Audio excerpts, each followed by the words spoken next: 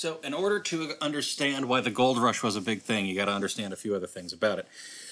At least the events leading up to it. So, you have the Wilmot Proviso. This is from David Wilmot, who's a Democrat from Pennsylvania. He added added to a war appropriations bill something that forbade slavery in any territory that had been acquired from Mexico during the Mexican-American War. The reason he did this is because he was afraid that working class men in the North, were his constituents basically, they feared that they couldn't compete with slave labor had it gone out there. He said that if slavery was not excluded by law, then the presence of the slave will exclude the laboring white man. Southerners referred to this as treason to the Constitution. Now, the president at the time was James Polk. He tried reassuring moderate Northerners that slavery could never take root out in the West, in the arid desert of the Southwest. Other people said that slavery is adaptable and will actually take root out there, even if he doesn't think it would. This proviso, and the proviso is basically an amendment to the bill, but it passed the House twice, but it was defeated in the Senate.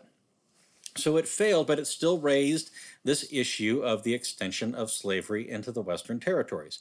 Now, you also have this other thing going on, too. You have this thing called the Free Soil Party. They were opposed to the westward expansion of slavery. This is before the Republican Party became a thing. They wanted free land for Western homesteaders. So their entire thing was free land, free speech, free labor, and free men. They nominated President Martin Van Buren in 1848, and they polled 291,000 votes. They actually split the Democratic vote, and the election went to the Whig Party, to Zachary Taylor.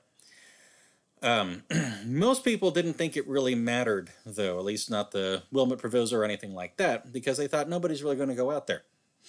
They thought the new areas were a wasteland filled with broken mountains and dreary desert. Then, Polk, who was on his way out, to remind you, made an announcement. He said that gold had been discovered in California, and suddenly the West was important again.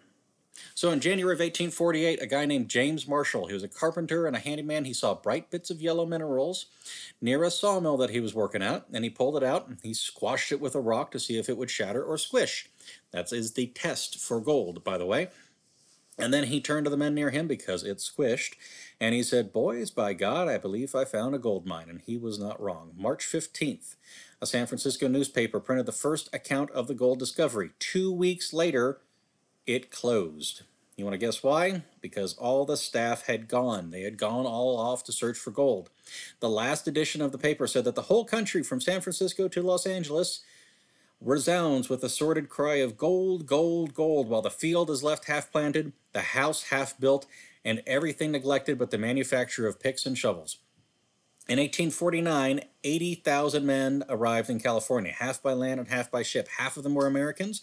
The other half were made up of Brits, Australians, Germans, French, people from Latin America, and people from China. Soldiers deserted. Sailors jumped ship. Husbands left their wives. Apprentices ran away from their masters. Farmers deserted their farms. Businesses just closed in order to go. They just shut their doors and head on out there. And by July of 1850, by July of 1850, the population went from 14,000 people to 100,000 people. San Francisco, the city that in 1847 had all of 459 people in it, within a few months had 20,000 people in it. So, massive increase in people, mainly men. Very few of them were women. By 1850, only 8% of the entire population of California were women. In the mining areas, that was less than 2%. You can go ahead and guess what their jobs were.